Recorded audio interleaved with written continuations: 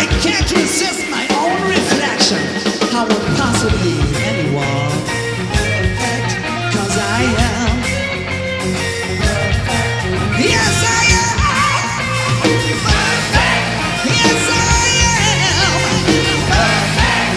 Oh, I am. Perfect. Oh, Lord, I am. Perfect. Yes, I am.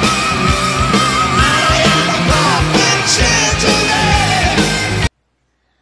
Hey VC, Laz back again, and today I'm going to do a video and I'm going to be reviewing, I don't know about reviewing, but just sharing my experience going to the Hammerfall Helloween show in San Francisco. It's been a week now to the day, so it was actually last Saturday, June 3rd, and man, what a frickin' show.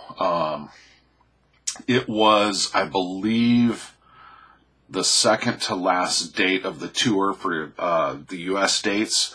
I believe they finished off in LA. So I was really kind of wondering, you know, how they were going to do, if they were going to be too tired and burnt out at this point. Absolutely not. Absolutely killer, phenomenal show. So made a day of it. One of my best friends came down from Sacramento, Mark, and went to the show with me. And so we made a day of it. He came in Friday. We got up early Saturday morning, had some breakfast, got in the truck, hit the road to San Francisco. I'm about an hour north of San Francisco, so not bad at all to get there. Got there, I want to say it was around 11 a.m., not long after 11, and we wanted to go hit Amoeba Records on Haight Street. So good old Amoeba. I know Aaron, the metal theologian, knows all about Amoeba in Berkeley and in San Francisco. We've talked about that before. If you don't know Amoeba Records, I believe there's 3 left, which is San Francisco, San Francisco, Berkeley, and Hollywood. And Amoeba is one of the biggest used record store chains, or biggest square footage. It's kind of like Toys R Us for used records. So we went and hit that, and we were there 4 or 5 hours. You know, we made the full day of it. And talk about something coming together, right? So if you're unfamiliar with San Francisco, parking in San Francisco is like parking in New York City. Like, it's just almost impossible. Now, keep in mind, I'm driving a full-size frickin' Ram 1500 4x4 pickup truck, trying to park in San Francisco. So I expected to just have the worst time trying to park. I parked right around the corner. We're talking 35 feet from Amoeba. Like, there was one spot for me, waiting for me. I couldn't believe it. Beautiful parking. So, paid the meter and went in and began the dig. So, Mark's primarily a CD guy. I'm obviously vinyl and CDs. So, what I love about Amoeba is you have everything from 7 inches to 12 inches to CDs to cassettes to 8 tracks to videos, VHS, DVD, the whole gamut in there. And I'm not going to make this a video of everything I got there, but needless to say, I walked out of there with 3 bags of stuff for the collection. And it was just an absolute killer fun day. Fun day digging, no wives involved, just me and my buddy in Amoeba for 5.5 hours. And we went through everything, or I did. I mean, I went through everything. I started off, obviously, in the metal vinyl section, went to the rock vinyl section, went to 7 inches, dug in the 7 inches, went to the discount records, went to the discount CDs, went to the metal CD section, went to the rock CD section, went to the video room and hit the DVDs and the VHS,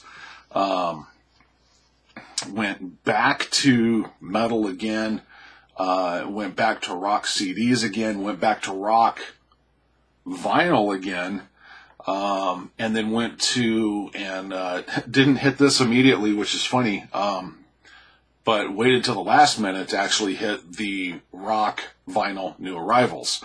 So made a killer day of it. We both found tons of shit and just had a frickin' field day. Had to make a couple trips back to the meter to keep that thing fed, and then when we were done there, unloaded into the truck, and then walked back down the street and went and grabbed some pizza right on Haight Street. So at a place called Escape from New York Pizza. So that was pizza by the slice, big honking, friggin' greasy pepperoni, exactly what you need right before a concert. So it was a killer day there. Fun dig. So instead of just making it a day of going to a show, we made it a day of just music inspired, digging for records and going to a show. It was just awesome. So from the Warfield on Haight Street, where Amoeba is maybe, I think it was about maybe 15 minutes to get down there, to get down to Market Street there where the Warfield is. And again, I'm driving a full-size 4x4 Ram 1500 pickup truck. And I'm thinking, man, we got to get there in time to try and find parking.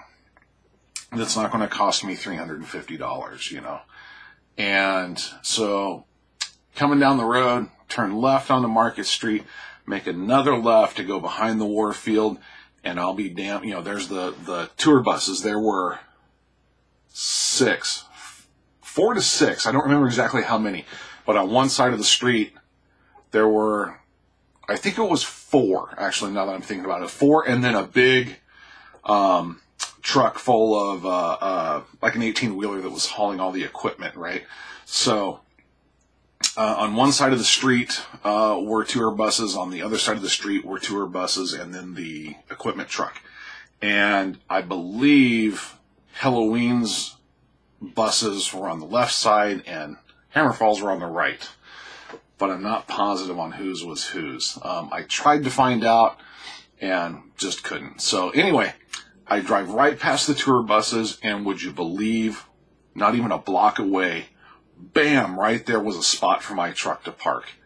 Couldn't believe it. Lucked out twice, both locations, like it was reserved parking for Laz that day. It was amazing. Amazing. I couldn't believe it. I thought I was going to be driving around for at least an hour trying to find a place to park this truck to go catch this show, and I pulled right up, and there it was. So lock everything up tight, get out of the truck, get the battle vest on, ready to rock, and take off on foot, go kind of hang out by the tour buses, see if we catch anybody coming and going, and pretty much I didn't see any band members from either band. I did see crew, obviously a lot of crew. They had all of the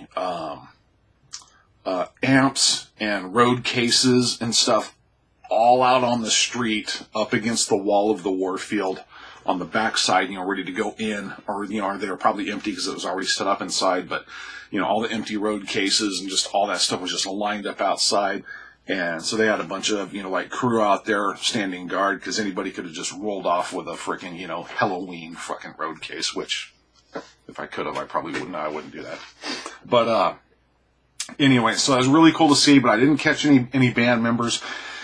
And last time I saw Hammerfall was also in San Francisco, and I want to say it was for the Unbent, Unbowed, Unbroken tour, 2004, 2005, something like that. So good 8-9 years ago, something.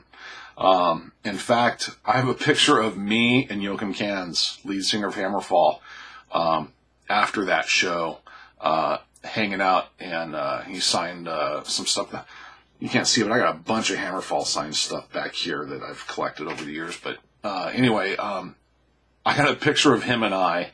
And in fact, I think I'll show that here. And if you look closely, you'll see I'm a lot less gray than I am now, and so is he.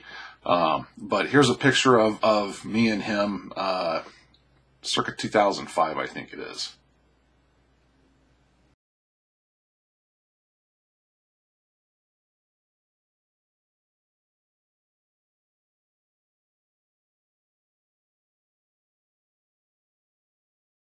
So there you go. So you'll notice I'm all gray now, and back then I wasn't. And if you look at Joachim Cans now too, he's also all gray in the beard and whatnot too.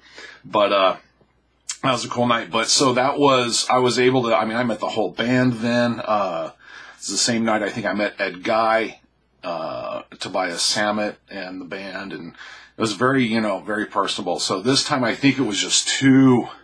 There was just too many people, and they weren't making themselves available, but all good.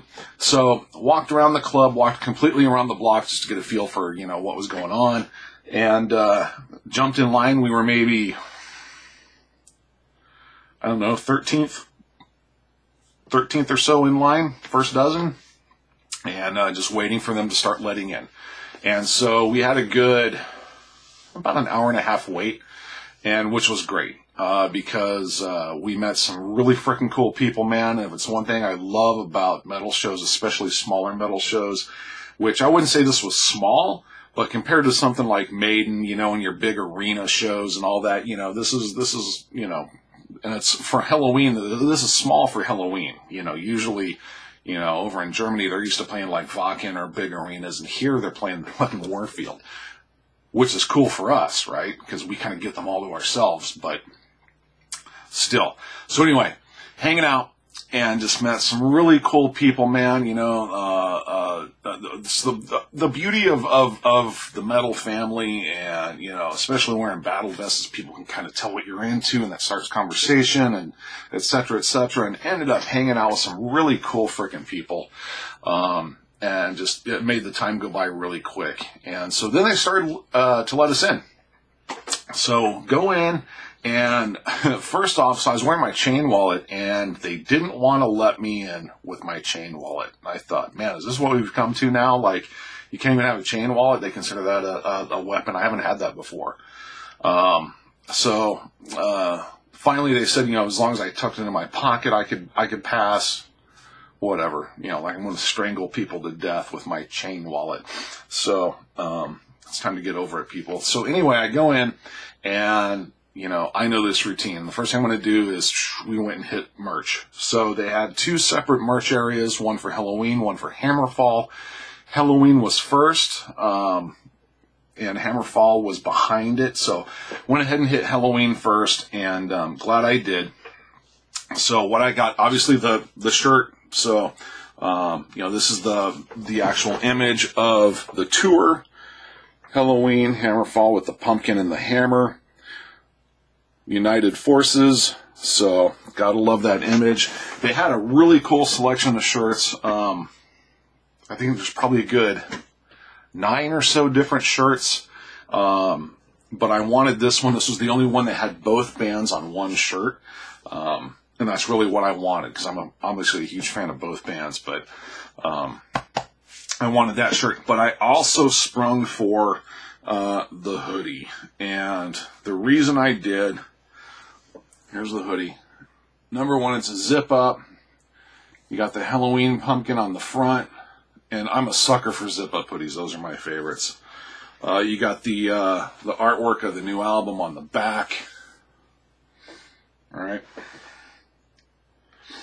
And then you have the United Forces World Tour going down the arm. But, so 3X, one of the last, I think he said 3 or 4 3X hoodies that he had left. So I'm like, dude, I'm grabbing that.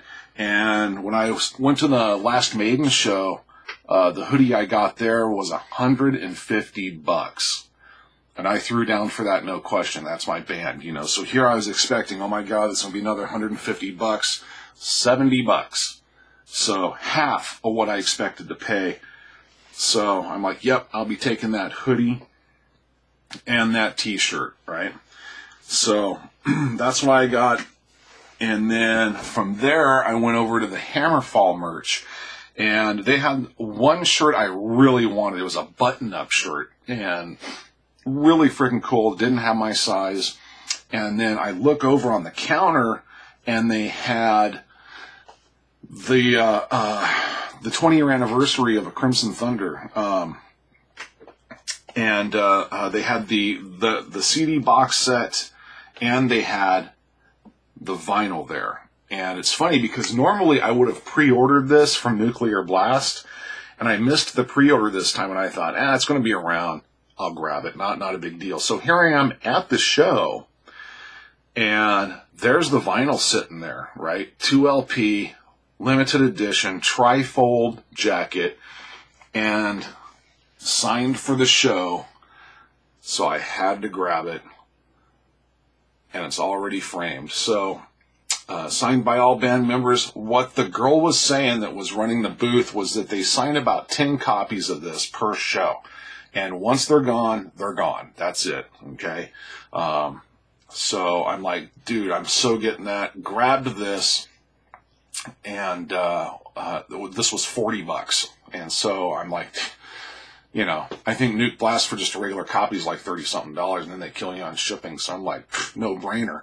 And the interesting thing is, so unshrink wrapped, obviously, because they signed it, and then the hype sticker is actually placed on the jacket itself. So I don't know if they got them that way or if they unshrink them and replace the hype sticker. I don't see them doing that. So I think they got these set up like this strictly from Nuke Blast just for them to sign for the show.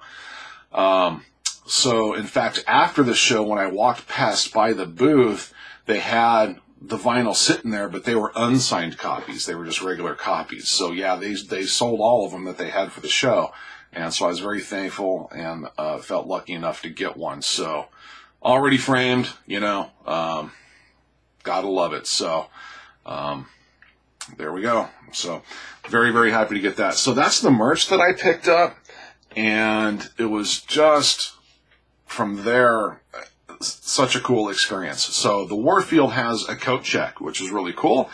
And at first I'm like, I ain't putting my shit in coat check. My autographed record, my hoodie, my t-shirt, I ain't putting that in coat check. I'll never see it again. And then I thought, you know what? You know, I'd rather take the chance and enjoy myself and not have to be carrying this crap. So I did. I put it in coat check and everything was fine. Everything was fine. It was all there when I went and claimed it, you know, all good. So, but anyway, so from there, we had to go downstairs to go to coat check, which is down in the basement, and then came back up to the floor and entered the theater itself.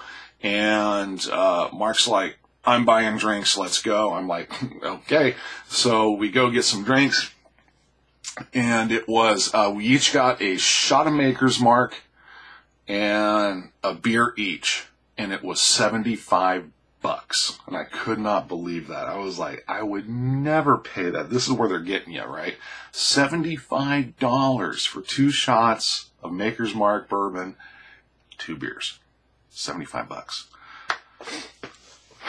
So anyway, but he was treating, so, because, well, I bought his ticket, so he repaid in drinks, which was cool.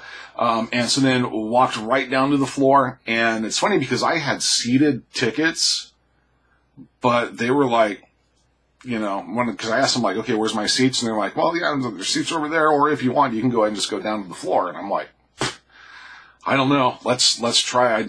I told Mark, I'm like, man, I don't know if I can handle the floor anymore, you know, I'm older now, and I just don't know, but I'm like, fuck, dude, this is Helloween.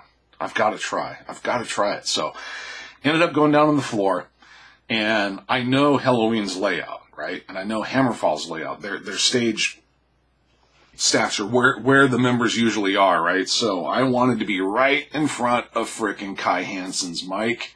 I know where he goes, and that's where I wanted to be. And that's where we were. And also ended up being right in front of Oscar Drozniak's same mic area, you know, lead guitarist for Hammerfall.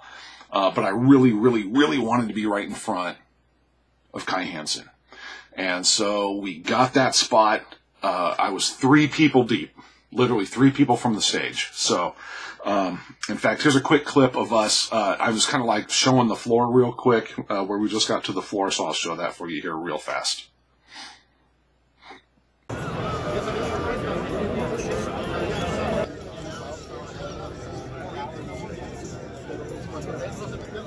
No different. Yeah. I'm even blue on half side of my face when you went over there. I'm pink. Here we are, getting ready for Hammerfall and fucking Helloween. Woo! At the Warfield. They're all filling in, but there you go. There's a look at the club.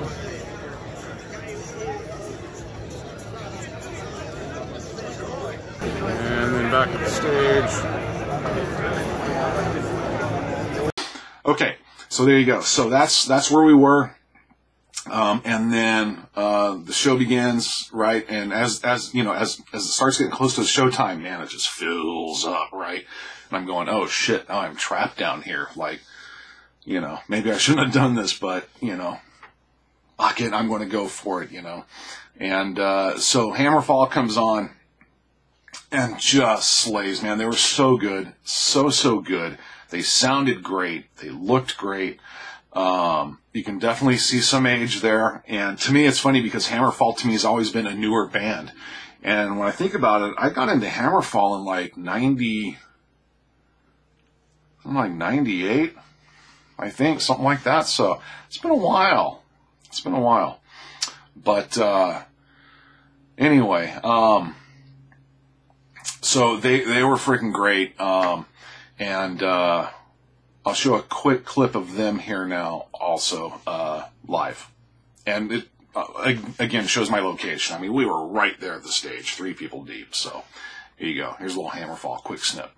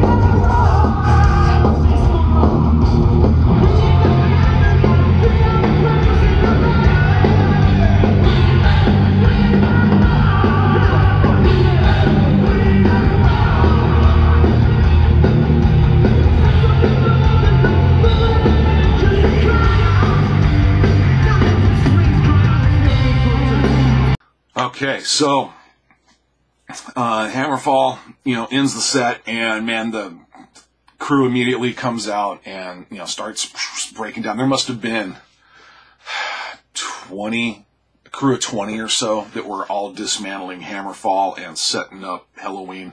You know, most of Helloween stuff was already set up, but curtained, you know, or draped, right? So, you know, I could already see the pumpkin for the drum riser, you know, I was just under black carpet or black cloth and all that, you know, but I know what the stage looks like, so I could tell it was there and pretty much ready to go.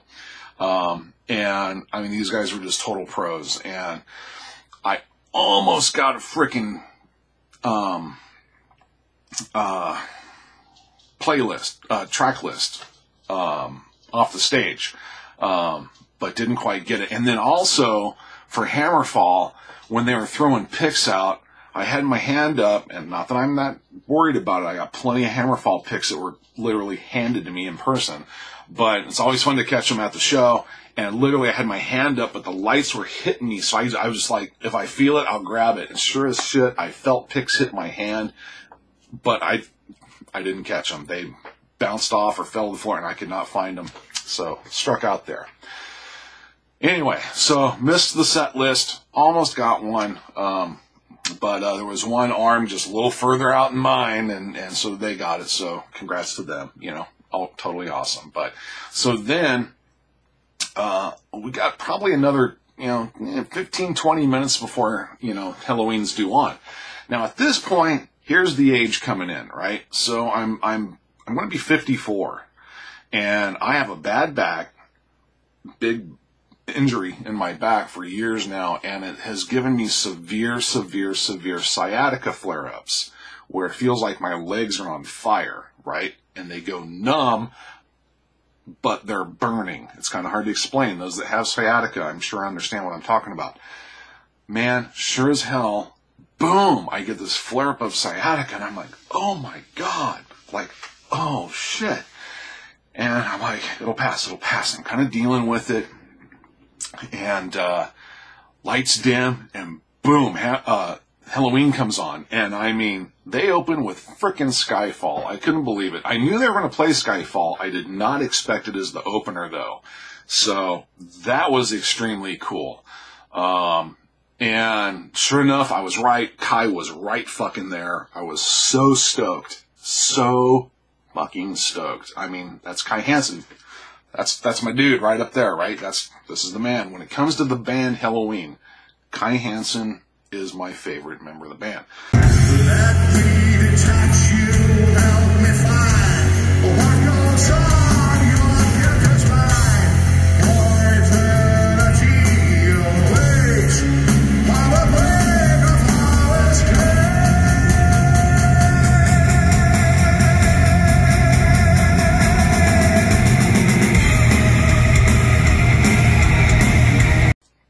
So I was like, damn, there he is, you know, this is great. And so, sure as shit, man, Skyfall, awesome.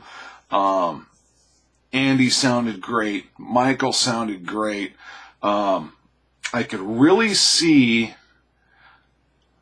this is the first time, and I've been, you know, following live video feed of them, and this is the first time I really saw some age in Michael Kiske.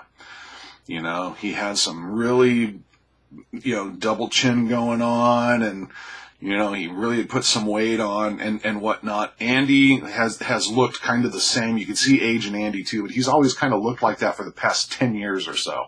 And Kai just looks the same. But I could really see some age in Michael, but man, he sounded awesome. Awesome. In fact, they all did. Kai Hansen, they did he did like a Kai medley, which was cool, but some of the songs he did in the medley, I would have loved to have seen the full songs of those, but I understand. I mean, you're talking about a band, a legacy band with a big catalog, so they can only, you know, here they are with all these members back together, trying to fit, you know, the entire catalog into one show. It's never going to be done. So medleys are what you get, and medley is what we got, and I'm thankful for it. But man, Kai sounded freaking awesome. His voice was spot on.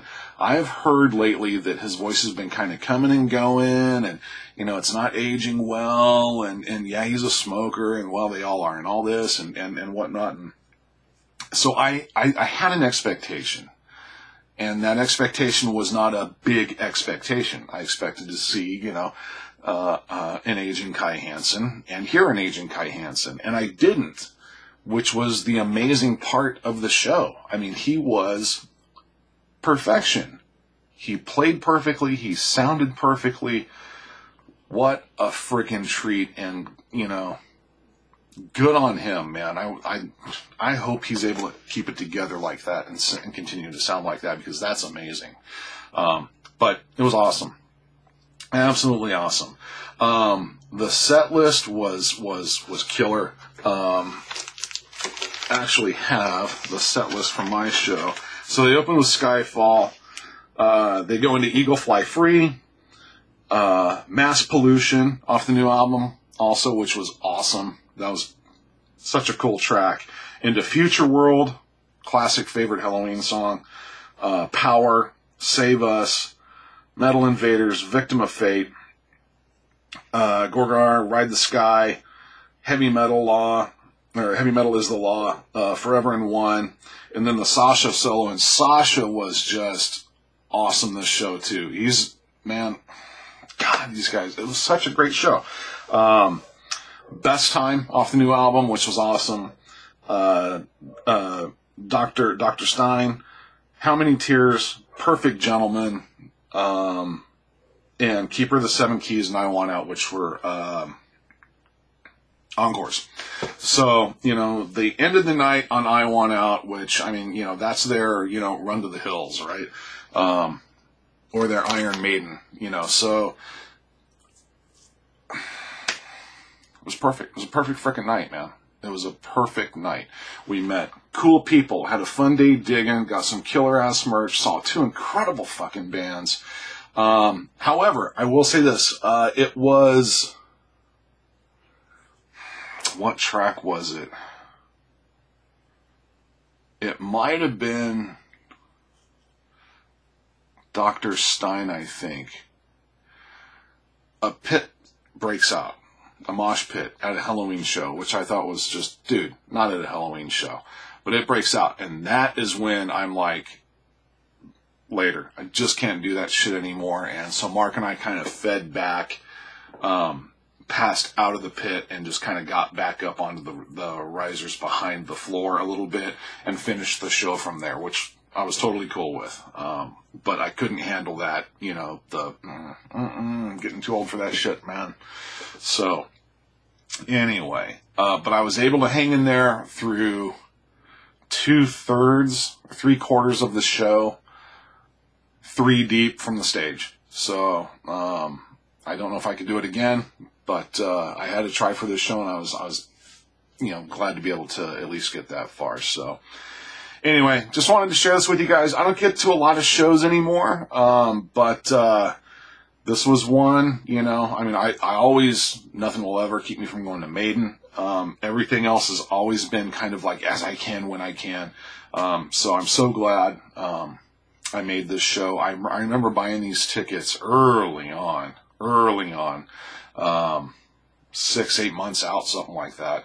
But just a killer show. Well worth it. Well worth the money, the effort, everything. This was definitely a memorable show that I really am so thankful for that I went to. So now I actually already have tickets for the end of the month. I want to be seeing Blue Oyster Cult. So another one of my favorite bands.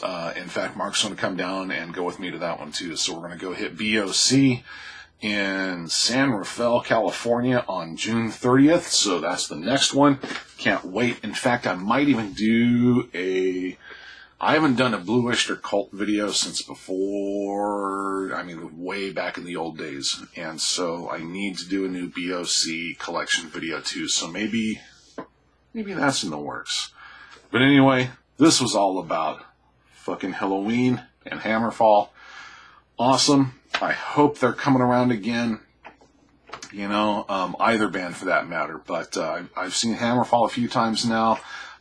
Would love to see Helloween again. So, till the next one, guys. Thanks for stopping by. Thanks for watching. Peace. Stay in the groove. And I'll see you in the next one.